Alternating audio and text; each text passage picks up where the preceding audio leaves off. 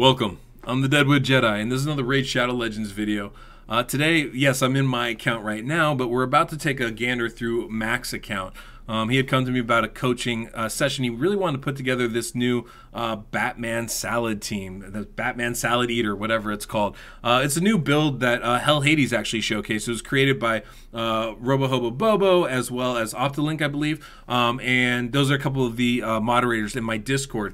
And it's a very cool comp. I know Murder Inc. just did a version of this using Relentless gear as well. So there's lots of possibilities as far as how to build this kind of a team. I think it's really very, very cool. It's also really extra. I mean, this is like that next level whale type of account, guys. It's not going to be for everybody. Now, I think the video is super cool. It kind of gives us that inspirational, aspirational kind of what could we do type of thing. But I don't have the champions to build this. I barely have the gear to build this. And a lot of you may struggle with that too. That's okay. It's still an incredible feat of engineering, I think, and definitely worthy of us checking it out. Now, if some of you guys don't have this stuff and you are still looking to improve your teams, maybe you're running that Budget Unkillable, for example, go check out my Game On account. So there's links down below in the description and in the comment here for the Game On app from Amazon. It's available on Android and PC. Game On is a new platform where I can do short videos like 2 minutes long and just kind of highlight something that I feel like. And so I'm using it right now to highlight champions that I think are best for that slow boy stun champion for the Budget Unkillable team. I think it's a great way to do that because I get those questions a lot, and this gives me a chance to kind of go through them with you guys in a quick, easy to digest format that I think you guys are going to enjoy. It's really fun too. You guys can easily record your own stuff and share it on there, which is really nice and fun. So I'm going to have all that down there for you guys, so definitely check that out. This team, however, definitely doesn't abide by the Budget Unkillable rules. This one is going to have 2 Man-Eaters, Mashald, and Seeker, in addition to a DPS. So you have 3 DPS champions. That's why it's better than the Bat Eater comp itself. This is going to be a 1-key team, almost without fail. As long as you build enough crit rate and damage on your Man-Eater, not on your Man-Eater, on your Mashald, your Seeker, and your DPS champion, should be breezy because you're bringing 3 DPS. You're replacing Painkeeper with Mashald. I mean, this is a huge damage increase for your team, which is why this is so great. If you can get these champions, if you can afford these speeds, this is clearly an upgrade for your team. I mean, an extra upgrade, but it's an upgrade. So definitely worth checking out. We basically have 2 Man-Eaters. They're each going on alternating 5-3 turns. So one Man-Eater's taking 3 turns when the other one's taking 2, and then they swap each between each clan boss attack. And that's going to help us stay unkillable every single attack. And it lasts for the entire fight. So it's a really incredible team, incredible build. A lot of genius work going in here, so a lot of shout out to those guys. I do want to also quickly shout out my Patreon subscribers.